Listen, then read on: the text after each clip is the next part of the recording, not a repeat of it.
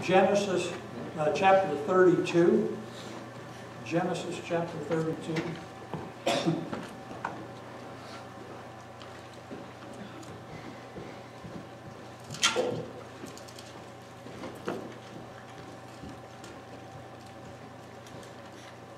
Genesis chapter 32. I'm going to preach a message this morning about a great wrestling match.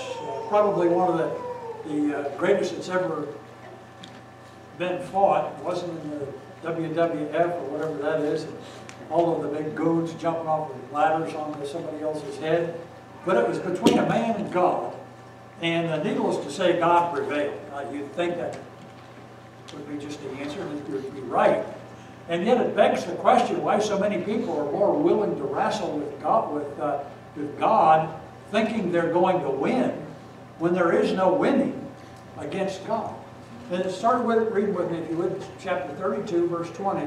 And it's talking about Jacob. He's wrestling with the angel of the Lord. That's an appearance, a pre-incarnate appearance of the Lord. But God manifests a body there. He's on his way back to meet with his brother Esau, and he knows that's going to be a scary kind of deal.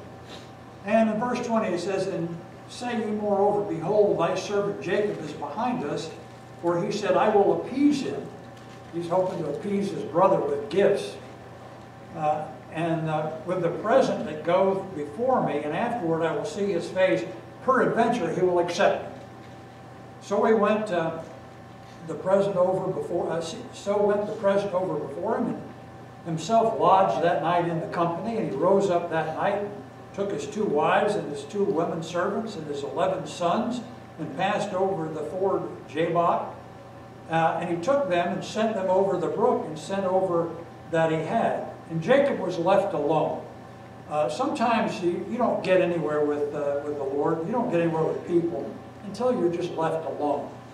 And that's the curse of today, with radios, televisions, phones that travel everywhere. You seldom see people without it. It's hard to be alone anymore. It's hard to have a quiet time, and something isn't going to intrude on that to keep you happy. Verse 24, "And Jacob was left alone, and there wrestled a man with him until the breaking of the day." That's an interesting kind of idea. What is this wrestling match all about? You think, what a strange way to encounter God. Yeah, it sure is. But do you think God may have a way that he can encounter you and wrestle with you? A way that he can encounter you and stop you from all of your progress, from your fears, maybe from your plans, and bring himself into that? When he saw that he prevailed not against him, he touched the hollow of his thigh, and the hollow of Jacob's thigh was out of joint as he wrestled with him. And he said, "Let me go, for the day breaketh." And he said, "I will not let thee go, except thou bless me." He wasn't going to quit this wrestling match until he got a blessing from God. You know what we quit? We quit when we think we get what we want, or we just get tired or bored or whatever. He says, "I'm going to hang on to this until I get exactly what I came for, or what this is all about. I will not let thee go, except thou bless me." And he said to them, "What is thy name?" As if he didn't know. And he said, "Jacob." Jacob means supplanter. Jacob means sort of a schemer. And that's what he was. And he said, "Thy name shall be called no more Jacob, but Israel." And it's a turning point in a man's life. It is the turning point in the makeup of a nation. It's the turning point in the world's history. When God begins to refine the seed that he's going to bring forth the Messiah from. And he has a wrestling match with this man during this time. Changes his name from Jacob to Israel. That means as a prince. "For as a prince hast thou power with God and with men, and hast prevailed." He didn't beat him, but he got his prayer answered. And Jacob asked him and said, "Tell me, I pray thee, thy name." And he said, "Wherefore is it that thou dost ask after my name?" And he blessed him there. And Jacob called the name of the place Peniel, "For I have seen God face to face, and my life is preserved." And as he passed over Peniel, the sun rose upon him, and he halted upon his thigh. That halted is kind of like, oh. You know, he found out that wrestling match cost him something. And every time he got up to move, every time he walked, every time he went somewhere, it reminded him of that wrestling match. You know what you and I need? We need something that every time we move, every time we think, every time we breathe, it reminds us that God prevailed. He gives us power with him, but we prevail. All right, now that's a pretty good wrestling match, you got to admit. I have a couple of friends. One of them, a preacher that was a wrestler, won all kinds of trophies and championships. He's about this tall, a rugged guy. He doesn't look big. Doesn't look. I mentioned the other day, I saw a thing on one of my internet connections the other day, and it was a wrestling match. And it's this guy, my guess would be probably was about 260. I mean, muscles bulging out of his shirt, legs, you know, about as big around as a big tree trunk. Just big muscular guy. And this fella comes in there. He's about this tall, probably a little older than me. And you look at, man, this is going to be slaughter. This is just so unfair. And you kind of cringe to think how this could possibly work out. And you can see the big guy, he's a little tentative trying to wrestle with this little bitty old man. And that old man, he kind of grabs a hold of him, and it's kind of like looking up at a tree and holding that tree. And as they're wrestling around, and that guy, the big guy, starts pushing him. He's just literally pushing him across the floor there. And the next thing you know, that big guy's on the floor, and that old guy's got him got him in a chokehold around the throat. And the guy's tapping, he's about to pass out. You think, wow.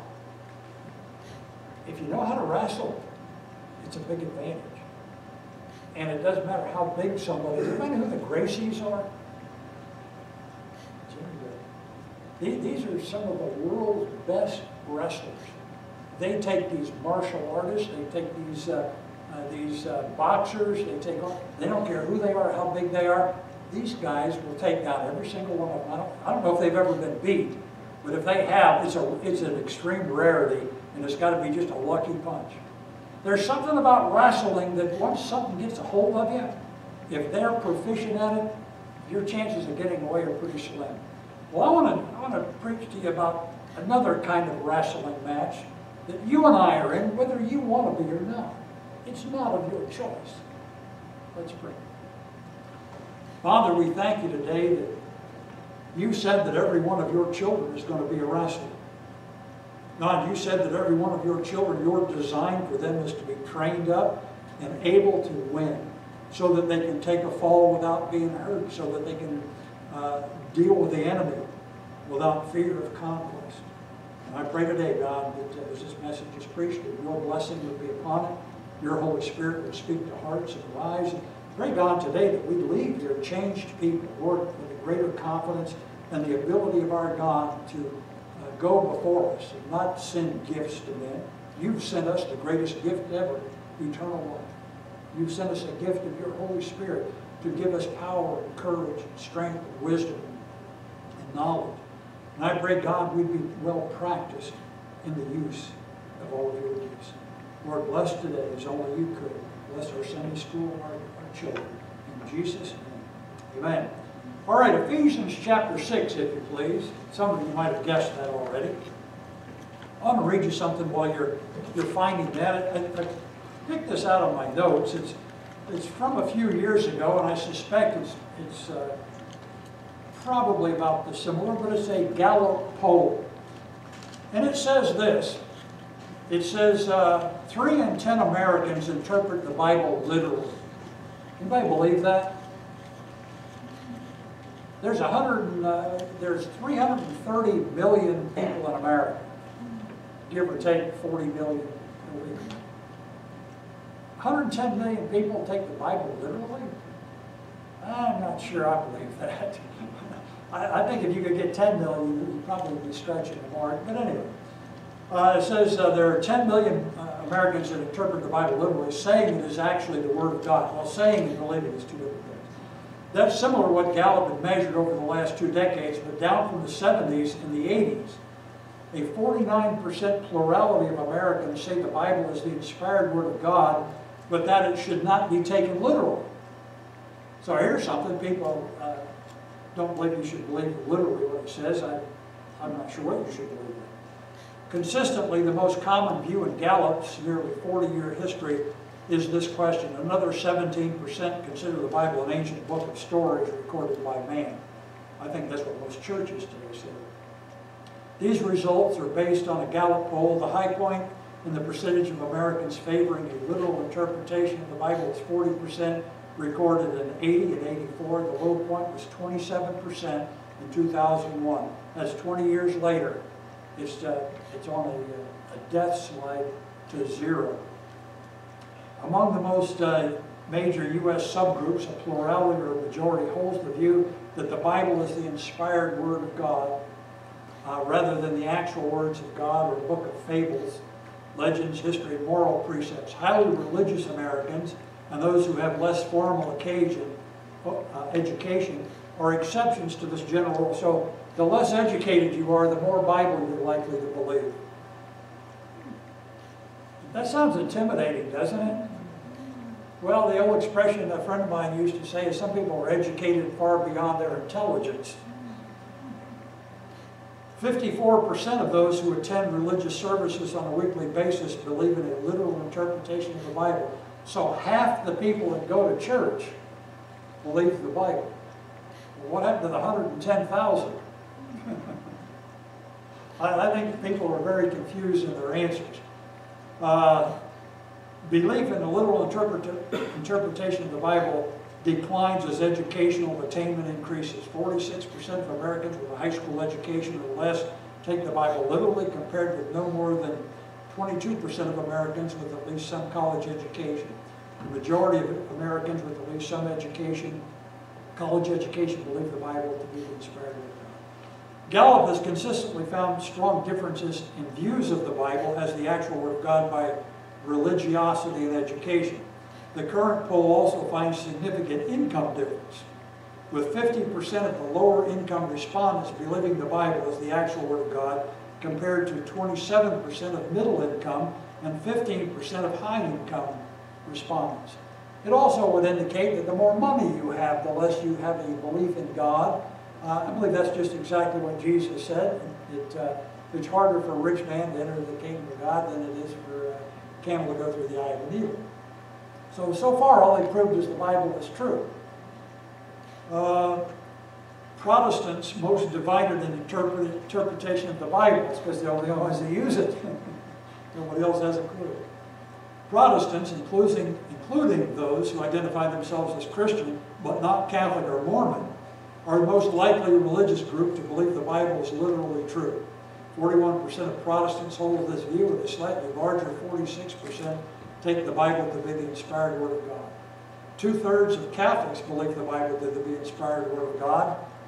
I would add in a bracketed note that although they have no idea what it actually says, while 63% of those without religious affiliation think the Bible is not the Word of God at all. Others are too small to even count. Belief in a literal interpretation of the Bible is especially pronounced among church-going Protestants, as 2/3 of Protestants who attend church weekly hold this view. Conservatives and Republicans more likely to take the Bible literally. And I thought this was kind of not telling, but it should be obvious. Given the strong link between religion and politics in the U.S., it is not surprising that the views of the Bible vary by party identification and ideology. The poll finds that 42% of Republicans, compared to 23% of independents and 27% of Democrats, say the Bible is literally true.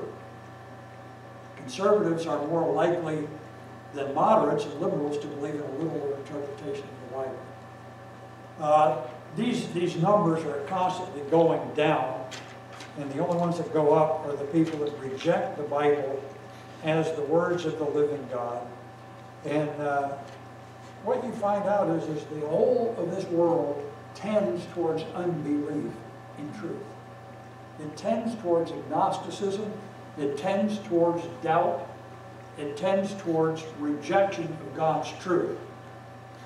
The reason for that being that the devil is the prince of this world. The reason is that the educational systems of this country are so caught up in an intellectual sophistry that words don't seem to mean much anymore. How can 62% believe in a literal interpretation of the Bible, but you couldn't come up with probably 5% of America that's saved? The Bible says you must be born again, except a man repent, he can in no wise enter the kingdom of God. So you realize these people, the polls mean absolutely nothing. The educational system is one of a dumbing down, not of a building up. And I present to you this, that the brightest people are those people who both hold a literal view of the Bible and have managed to get a good education without having their faith in God destroyed. They are also a very small minority.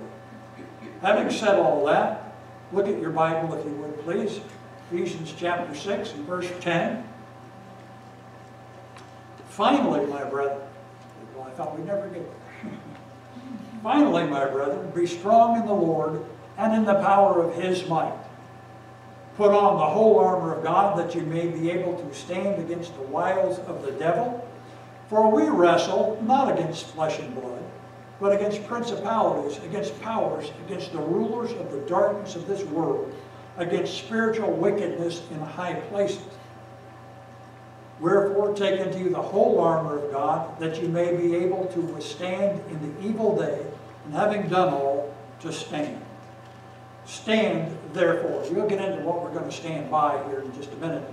I just wanted to approach this thing from a battle perspective. So we had some battle songs, we had some things about who believes what, how they believe it, and also a testimony from a man in the Philippines talking about the culture is insignificant.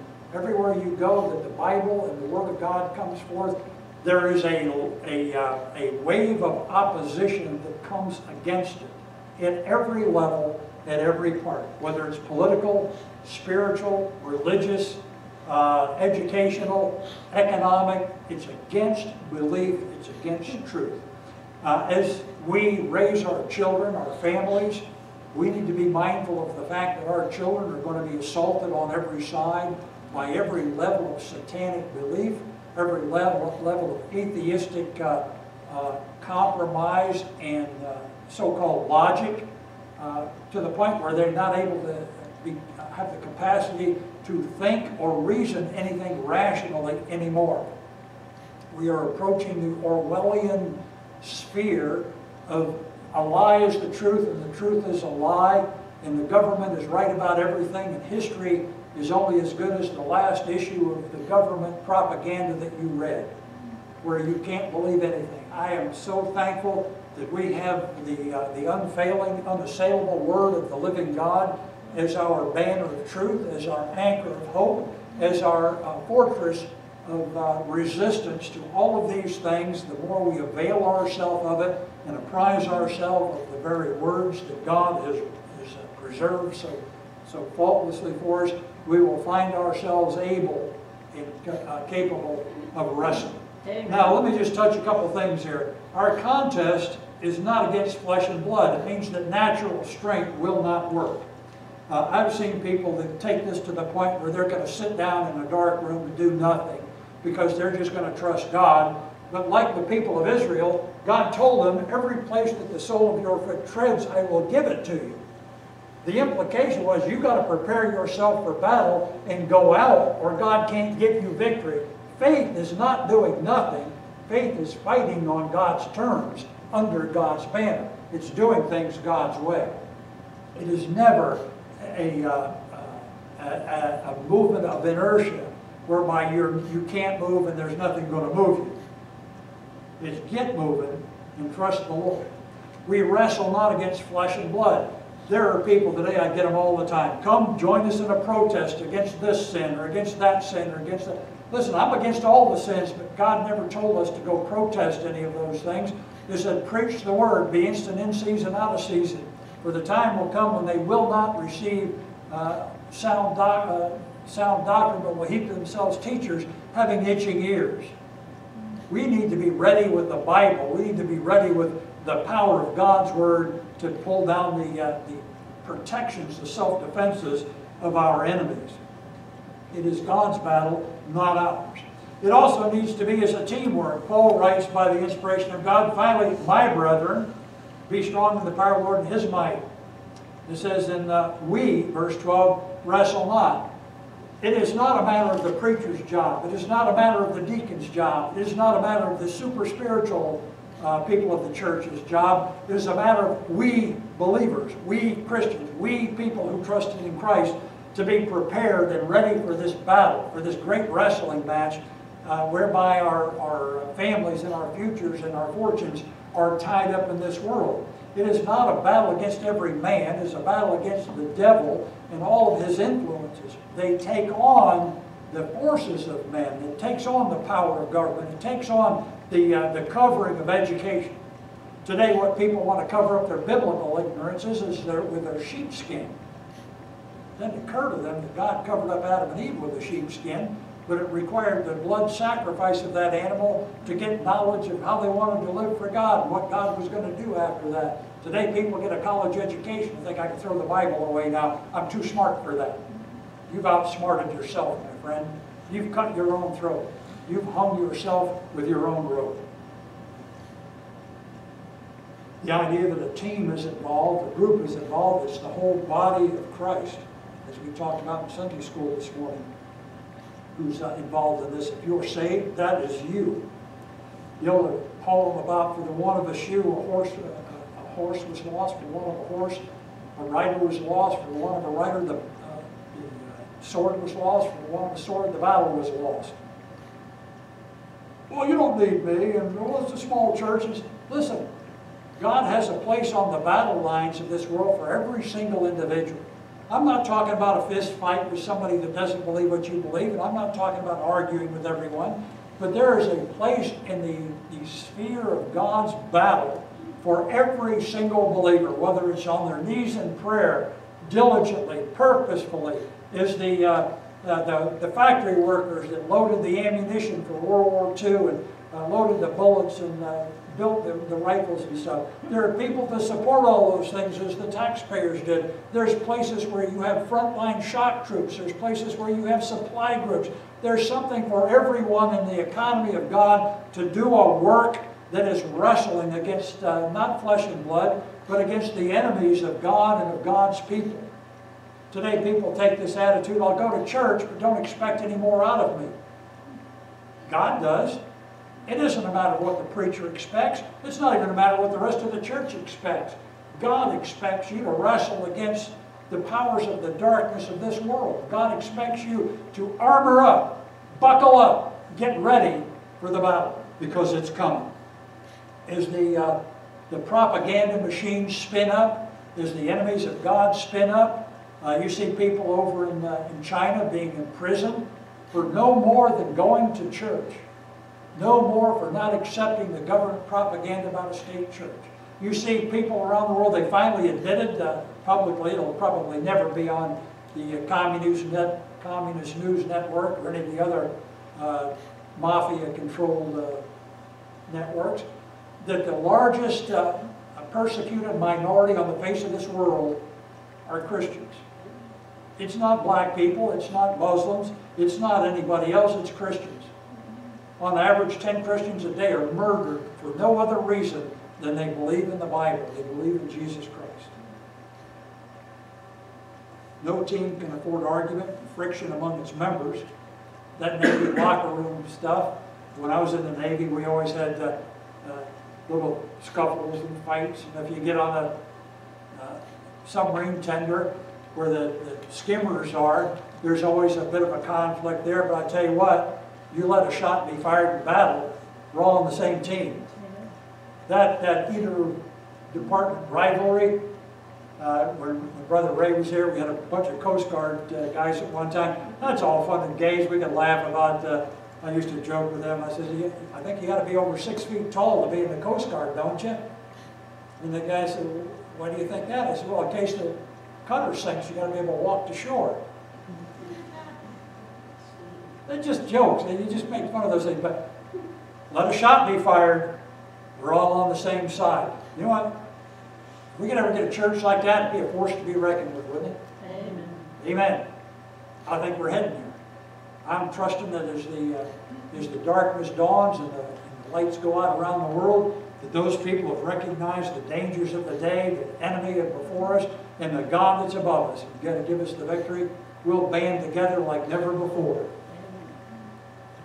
That Bible says in Ephesians 4:3, endeavoring to keep the unity of the Spirit in the bond of peace. Boy, that's good relations. That's good team morale. That's good team spirit. That's fighting together and praying for one another, helping one another, encouraging one another, not being nitpicky or all that kind of business. The enemy is the devil, the hordes of the devil. The world's not our enemy, but the world is subject to the devil, and there will be things in it that are unacceptable to us. Look with me in 2 Corinthians. Save your place in Ephesians. We'll be back in a minute. In 2 Corinthians chapter 10. 2 Corinthians chapter 10.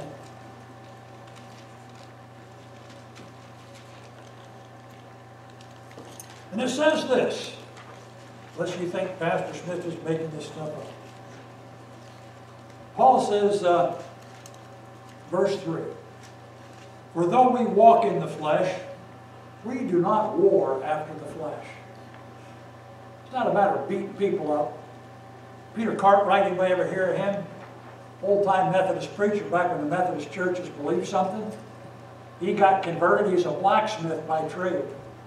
And if you ever seen any of them guys, you've got to be pretty rugged to swing a hammer in a hot forge all day long, and pounding that steel and shaping that stuff. He went to a guy's house one time, and the guy started picking a fight with him, mocking God and all kind of. Peter Cartwright beat that guy into submission. Hey, what did he do that for? He didn't want to get beat up. I mean, it's sort of self-defense. But he wasn't going to let that guy up until he called on Jesus Christ to save him. He said, well, that's not the way to do it. No, I don't think that's the way to do it. I don't think that's a great way to do it. But that guy did. The guy became a good church member. You know what he realized? All his muscle weren't going to save him. All his power couldn't deliver him from the preacher. Peter Cartwright went to a dance one time. He's a preacher. He goes in there, everybody's dancing around. You know, back in those days, it was kind of like a saloon, bar, town hall kind of meeting place. And a young woman sees this great big hulk of a guy standing on the sidelines there, and he's just kind of watching him. She ran up and grabbed him by the hand, pulled him out to the middle of the floor. He let her out there. He grabs her hand. And she's trying to dance, and he's just standing there. He raises his hand, starts preaching. Say, well, he put on quite a show. Yeah, he put on quite a spectacle. He didn't stop preaching until some people got saved. You imagine that today? The average preacher don't have enough nerve to walk out on the sidewalk with a sign. Amen. The average Christian today won't carry a Bible in public. The average Christian today won't go stand on the street corner telling why they get saved. They're scared half to death to give somebody a gospel tract in a store.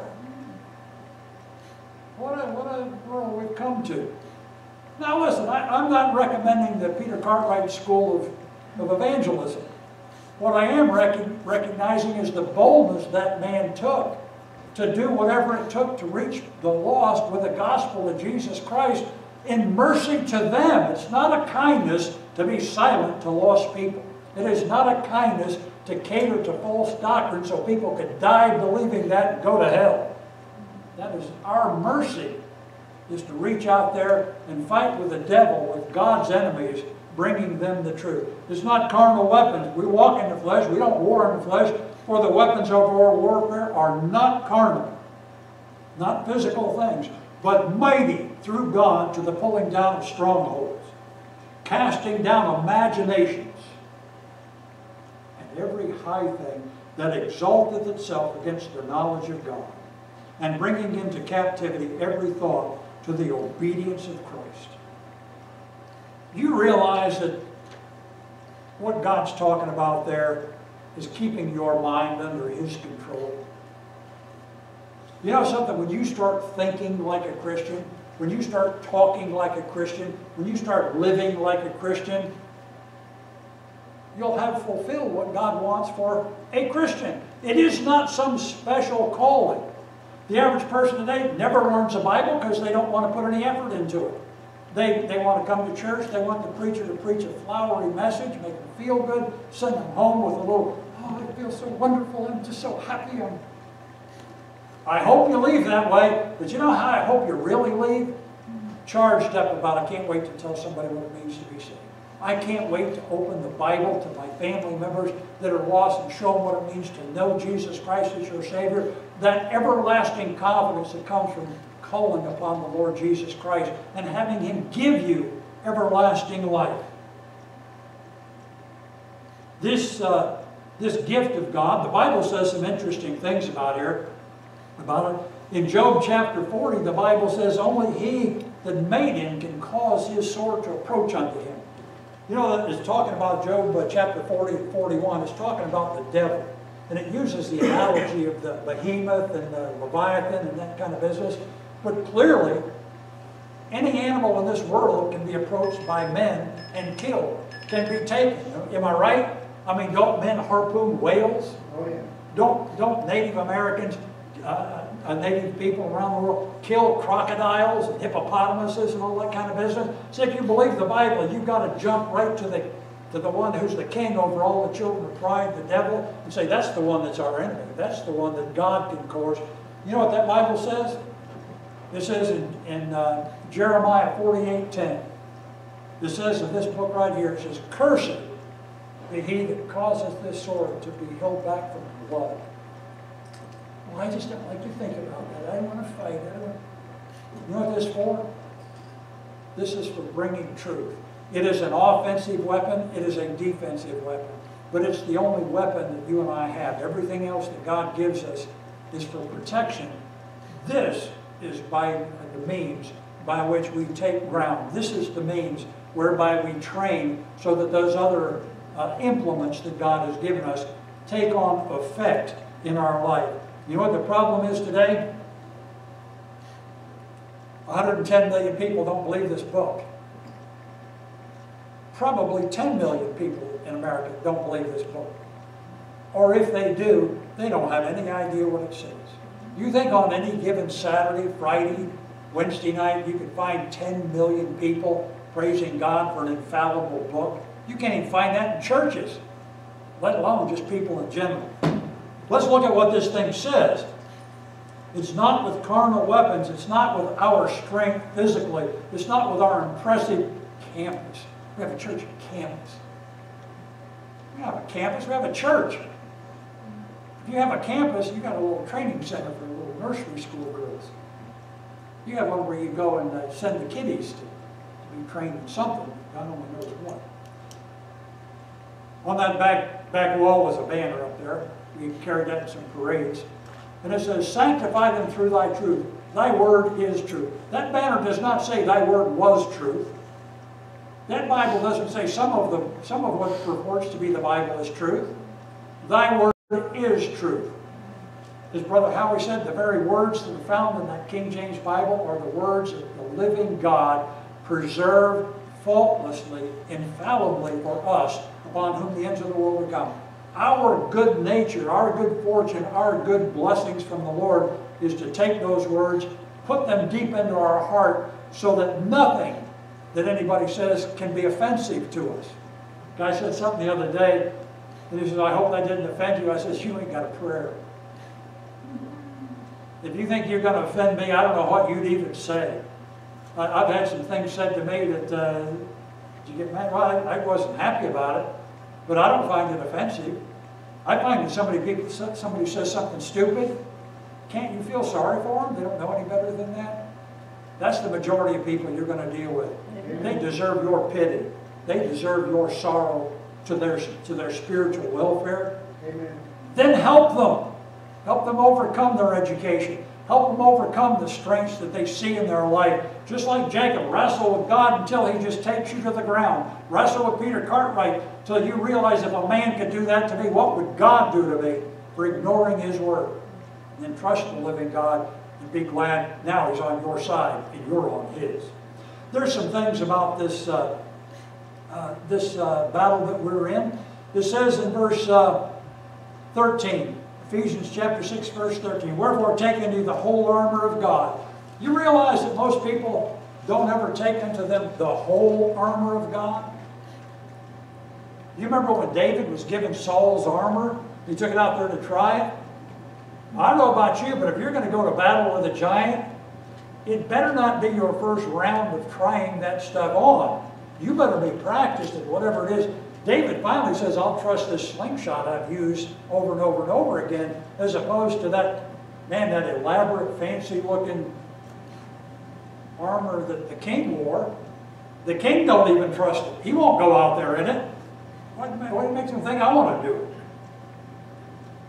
Here's what he says. And that you may be able to withstand in the evil day, and having done all to stand. There's some doing. I talked about inertia before. Everybody know what inertia is? Inertia is a law of physics. It has two parts.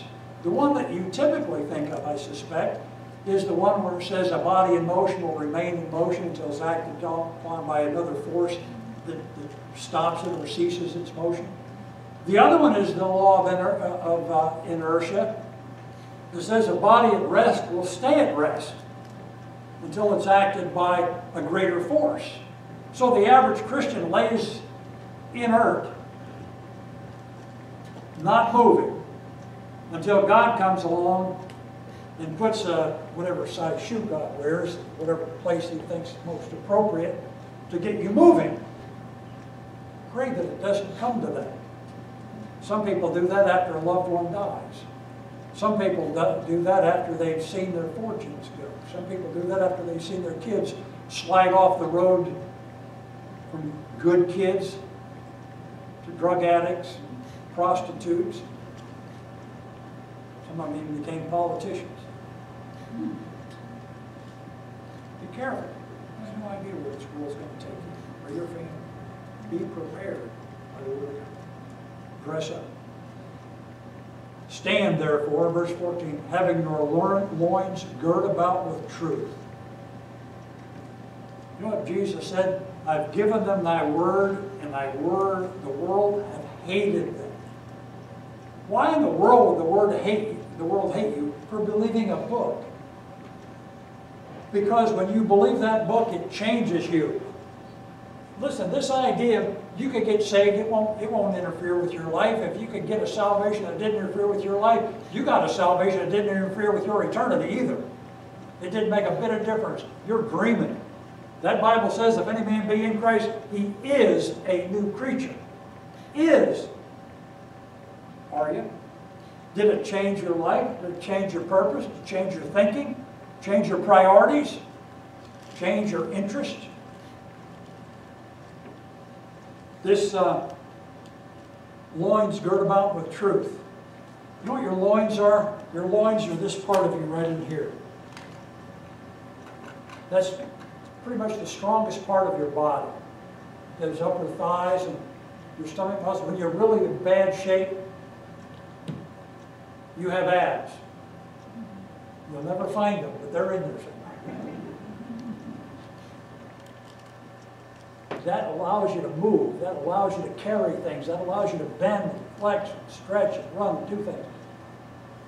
Spiritually, there's an application for that. Have your loins girt about with truth. This girdle is what fastens everything else of your armor that you wear. You see a soldier with a utility belt on there. They hang ammo on there. They hang canteens on there. A knife on there. They've got radios, all kinds of equipment on there. What happens if they're just flopping down the road and all this stuff is flopping all over the place? You got to have it tight to you so that it's not going to be lost. Have your loins girt about with truth, and having on the breastplate of righteousness. This breastplate was that armor plate. If you see a Roman soldier, you see that sort of a formed thing that goes over his chest that protects your heart. You know, you want to kill somebody, all you got to do is puncture both lungs. They're as good as dead. I can't breathe. You don't have to have another mark on. Do it with a pencil. You don't have to have another mark on you. You're going to go deer hunting. You're going to make sure you kill a deer. Double lung shot, thing's dead. You don't know it's dead yet. It can run 200 or 300 yards, but it's dead. You know what the problem is today? A lot of people are dead and don't know it. No breastplate of righteousness. Not only that, but their heart is open and exposed to you. You know, your heart, we use it as today kind of in February, it'll be, give your heart to somebody. You want to tell somebody the issues of your heart? The Bible says, keep thy heart with all diligence, for out of it proceed the issues of life. When you open your heart up and it's not protected by righteousness, it allows everything in the world to come in there. And the next thing you know, you're all enamored with football stars and basketball stars and movie stars, and the preacher is just that old man that stands up there and rants and raves trying to get you to think differently than you're doing. And after all, he doesn't have any money and he's not known around the world. My name's in heaven. Amen. Anybody think LeBron James got his name in heaven? I don't think so. I hope I'm wrong. I don't think so. Big football players, if their name's in heaven, they'll tell you it's in heaven. And then the team will get mad. You better make sure where your heart is. Make sure it's covered with the righteousness of God. That's that shield that doesn't let anything else in there to interfere with what God's trying to do in us. It doesn't keep allowing the world to dilute God's truth. You know that the reality is, in about 20 minutes, everybody got to walk out that front door. And you're either going to walk out with your ears and your heart and your mind and your spirit filled with God's Word from the last hour and a half, 2 hours, if you manage to get up for Sunday school. You're going to head out that door, and I'm not going to see you again until Wednesday, maybe. Or maybe next Sunday. How many times are you going to eat during that week?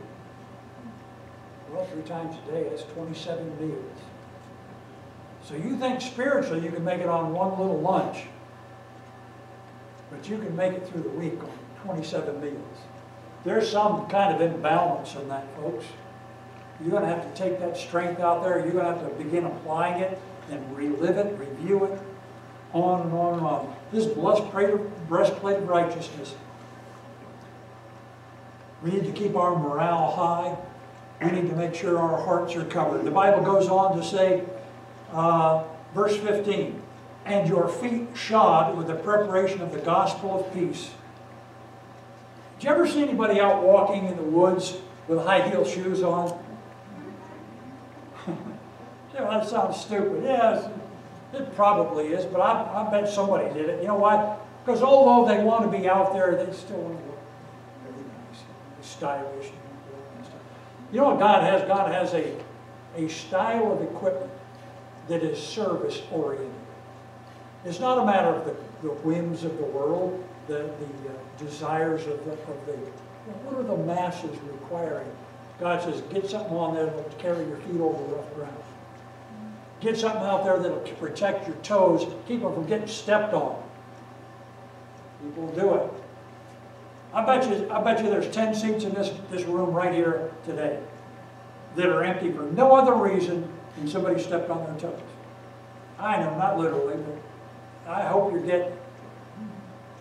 You know something? That if you put God's Word in there, it says, great peace have they that love thy law, and nothing except the preacher should, or that person looked away when I came in the room. It ain't all about you. We're here because it's all about the Lord Jesus Christ. Aren't we?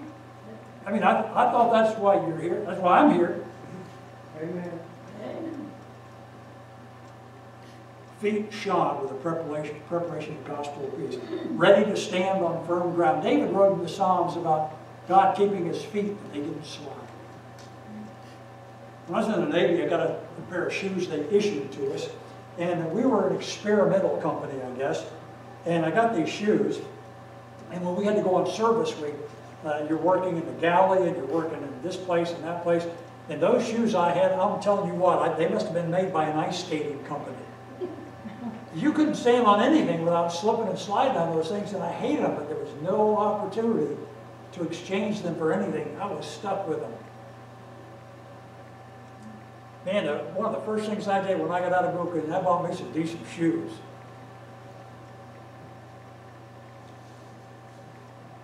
You know what some people think? Well, these are the shoes I came with. This is just the way I am. Well, then fall on your face.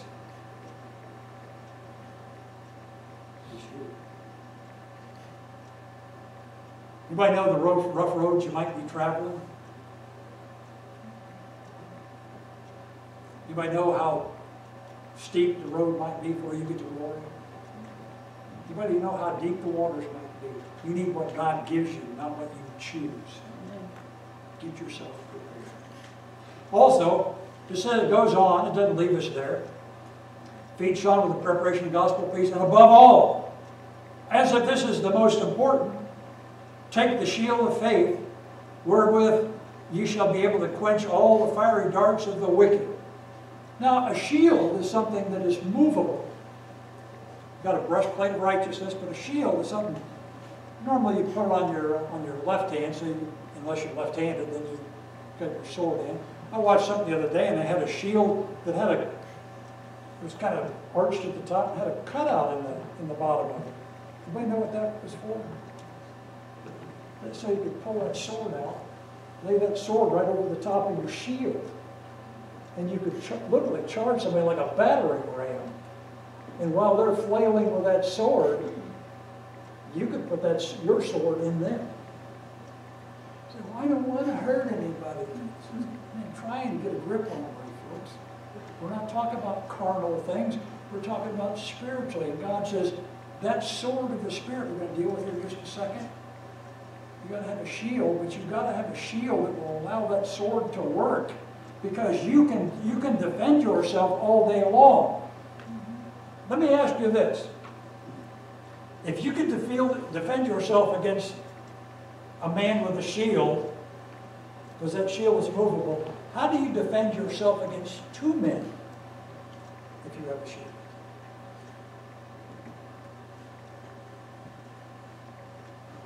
Let's go on. You know why most problems in churches come from the back? No armor. There's no armor in your back. God assumes you're going to face things. God assumes you're going to charge ahead. God assumes it's forward march to victory, not retreat, not running back, not turning your back on your responsibilities. Because one of the things on that battle line, we talked about every man is the defense of his neighbor. Every man is the defense of his brother. Every man is the defense of that man's family. We advance as a group. We win as a group. We lose as a group. But we stick together. This idea of the shield of faith, wherewith you shall be able to quench all the fiery darts of the wicked. Well, the devil's not trying to shoot you in the foot, but if that'll distract you enough, he will. You know, most people are not capable of dealing with two issues at a time. And I don't say that with anything other than just an observation. So if you get caught up in one thing, all the devil has to do is send the other guy over there, and you're in trouble. You better have somebody else that's willing to come to your aid. Remember I asked you about the two men? You got one shield and two men? You better hope you got somebody that can be your backup. You remember in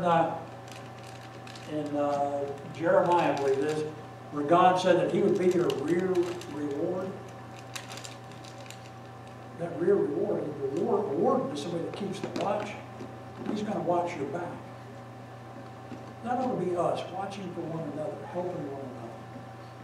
This shield of faith, a lot of people have a shield of faith. The problem with the shield of faith is only this.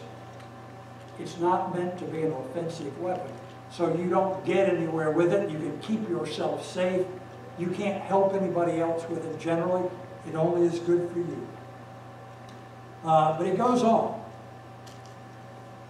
This shield of faith, by the way, is something that you can put up over your ears. Anybody know who Tokyo Rose was? That's a long ways back. Tokyo Rose was a woman that spoke very good English. She was Japanese. And she got on the radio and she broadcast to the American troops.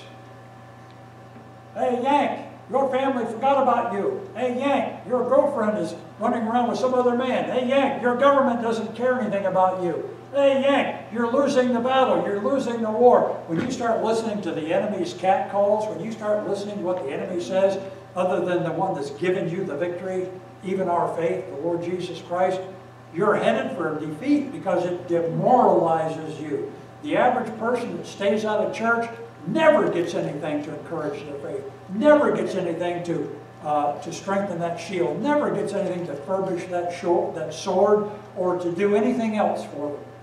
They're just at the whim of the enemy. That shield of faith, Jeremiah said that he was weakening the nations because he told them what was going to happen. And I've had a guy a couple of weeks ago down in Mystic says, well, you know, I think you'd have a better effect if you just were more positive. That's what they told Jeremiah. He says, you're weakening the hands of the men of war by telling them that we should just kind of surrender to the king of Babylon and go with them. He said, I'm not weakening your hands. I'm just telling you what God said. If you fight against it, you're going to be dead. He's going to kill you. Oh, we don't believe that. We've got a philosophy about this. Everybody does. All philosophers die by their philosophy.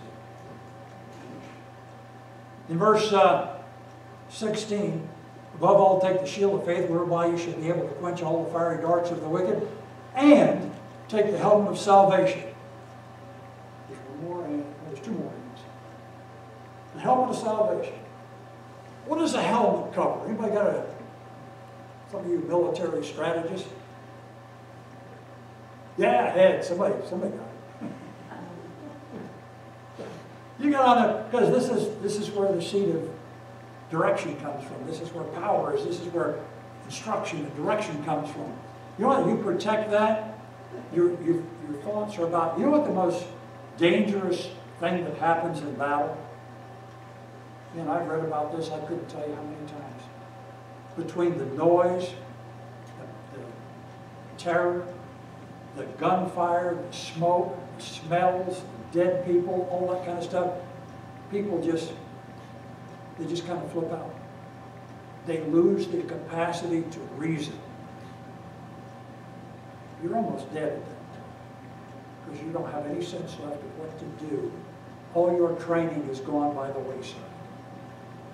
What we need to do as Christians is to make sure that helmet of salvation is on. If you're saved, God gave you one. Don't try and lift it off. Keep your head covered. Keep your thoughts right. Keep your plan together. You ever lose that, you're really in a bad way to go. We need to have a sound mind renewed by Scripture. I'm going to ask for an opinion. Don't give me a show of hands because I don't want anybody to be embarrassed. How many of you have an active Bible memorization plan going? Answer yourself. And if not, ask you why not. That Bible says, thy word have I hid in my heart that I sin not against thee. The implication being plain and serious, if you're not memorizing the Bible and filling your head as well as your heart up with the Bible, you're just taunting God to put something in your pathway that's going to draw you aside. Be very careful with that. Get that Bible down. Say, well, preacher, I got problems with this. I can't remember anything. I bet I could challenge that fairly well. I'm going to let you delude yourself if that's what you're thinking. Because if you can't, you're just not working hard enough at it. Stick with it. Repetition. Guy told me, I wish I could remember the Bible like that. Well, if you've read it 50 times, you probably could. If you've memorized that verse and gone over it 50 times, sometimes in a week, sometimes in a day, you will. Well, I just, you don't want to put that much effort into it. It all comes down to how sincere, how serious are you about this wrestling match? Do you want to win? Or do you just want to hope that the enemy lets you up and gets you done? You know, in real wrestling, referee says, that's it. You know what, in real life,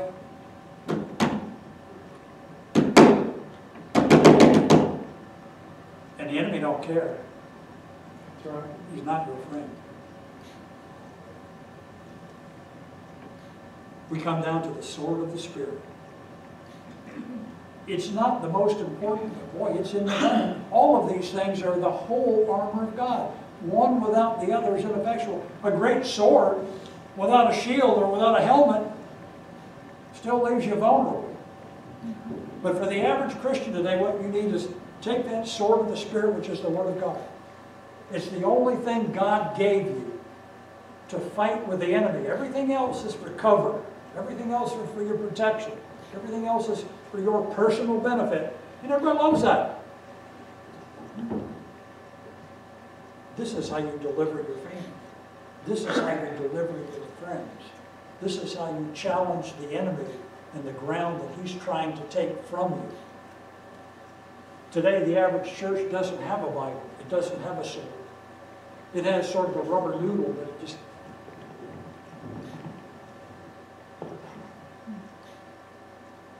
And if it were not so deadly, it'd be comical. But they've disarmed the population. The so-called professing world has done what the devil couldn't do. Taken away God's strength and power from them. So they're trying to protect themselves with something that has no edge. And it really has no point. But it won't hurt anybody. Cursed be he that keepeth back his sword from blood. So, well, I just don't like witnessing. I don't like going out. I don't like doing this. Didn't Jesus call his disciples, if you follow me, I'll make you fishers of men? He didn't ask them, I'm taking a poll here, Peter, do you like witnessing to people? Peter, do you like telling people how wrong they are about their religion? I want to point out something that's true to them. John, what do you think about telling the Pharisees that they're wrong about this? Matthew, what do you think about this? You think you should tell people that they're making the commandments of God none effect by their tradition? He didn't do that. He said, follow me. This is what I will make you. Today people fight, kick, scream.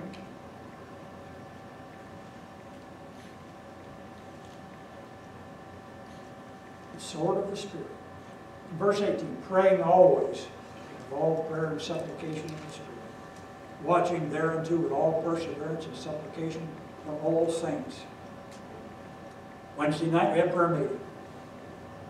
I've had people say, well, I can pray at home. Sure you could, but you won't. That's right. Sure you could, but you won't know what's going on.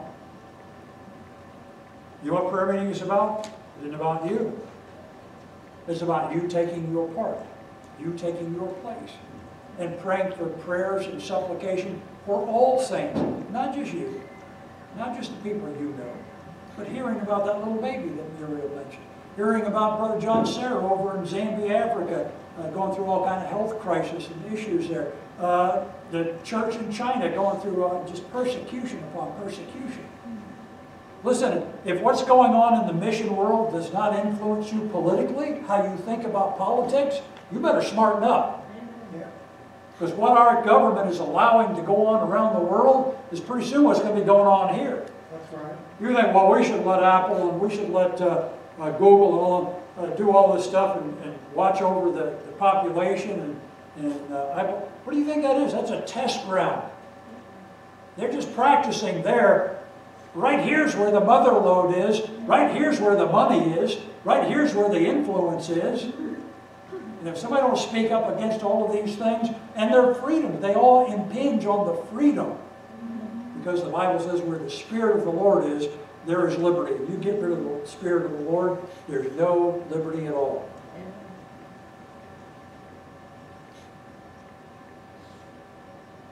Prayer. Constant prayer. We need to pray about principalities and powers. I'm going to have to hurry here, but I just want to mention this. Behind the world scenes, and we're halfway through the message, but I'm just going to end it. Behind the world scenes are things going on that I think the so-called scientific world is just beginning to get a glimmer of. And they talk about how behind and backwards the Bible is. In Daniel chapter 10, Daniel had prayed. God said, I sent the angel there for you 3 weeks ago, but he had to fight with the prince of Persia to get there. I said, well, man, one angel killed the whole Assyrian army. How in the world is the king of Persia going to keep back? Behind every throne, behind every government, is some angelic power. I don't have any idea how that works. All I know is it's true. That's where the word prince comes from, or principality comes from, the prince. He's ruling over a subject, laying mass for another king. Well, the devil is the god of this world, but he has dominions and principalities and powers behind all these things. And when the Bible says righteousness exalteth a nation, where do you think that leaves America with 60 million babies butchered, poisoned, burned? Where do you think that leaves America with a pervert pedophile running for president? Yeah. Where do you think that leads in America with people thinking that abortion is a human right and it's a woman's right over her own body? Listen, every woman's got the right over her own body. That ain't your body. They ain't selling your body parts. They're selling your baby's body parts. Don't be so stupid. Don't be so naive. Don't be so accepting of this world's baloney. It's all run by the devil. We need to make sure that we're aware of that there's some prayer needs to be going on for our country. Amen. I had people get up and leave. Preacher, you talk about politics too much. How many people think the money you earn ought to be yours? Well, you people are weird. Don't you know it should be the government's money? Let them decide how much they want, how much you should have. Let them decide if you should even go to church. Let them decide if you should believe in God. Let them decide if your children should be educated. Listen, every decision that men make is a spiritual issue. It's a moral issue. A man's money is considered his because that's part of your life. If you got $20 an hour, that's an hour of your life somebody bought from you. You traded them that. And if the government says, I want half of that, that government's stealing half of that hour of your life you'll never get back. You need to start thinking, folks. Amen. 1639, the Constitution of the state of Connecticut says God's word should be the only rule for ordering the affairs of government in this commonwealth. What a joke that is today. Amen. There ain't a thought that even comes across a nebulous Ned Lamont's mind. Here's what it said. In the colony of Connecticut, 1647, as well as Massachusetts, and in one form or another, most of the other colonies. It being the one chief project of that old deluder Satan, to keep men from the knowledge of the Scriptures as in former time, it is therefore ordered that after the Lord hath increased the settlement to the number of 50 householders, they shall forthwith appoint one within their town to teach all such children as shall resort to him to read and write. And this is further ordered that where any town shall increase to the number of 100 families or householders, they shall set up a grammar school for the university. Why is that? Lest Satan should gain an advantage over us by ignorance to the word of the living God. We've arrived. Amen. The average person today, a group of kids came by Mystic week before last, I guess it was, and they were, I don't know, teenagers maybe, and I'm going to guess 14 to 16, and nice kids, very, very nice, very polite, intelligent, had kind of pretty good upbringing, and I asked them, do you know what sin is? And one girl said, very, very proudly, but I'm not arrogant, just, well, sin is distance from God. I said, well, that's not altogether wrong. I said, give me a Bible definition of sin, just one. No idea. You know what that girl thought? Some Sunday school teacher, some well-meaning person, said, well, you know, being lost is just being distant from God. No, it's burning in a lake of fire. That's where it's going to take you. God put His word in this world so we wouldn't have that distance there. So that we'd be well equipped for the wrestling match of this world, this life, and all that it presents. What are you doing with it? The Bible calls Satan the god of this world, and that he has blinded the minds of them that believe not, lest the light of the glorious gospel of Christ, who's the image of God, should shine in them. What are we doing for the lost? What are we doing to teach the saved? What are we doing to encourage people to draw nigh to God and study and prepare themselves, get their shoes on with the gospel, not wait for the world to come in? Jesus didn't say build a nice church and invite them in. He said go out to the highways and hedges and compel them to come in, that my house may be filled. Let's stand.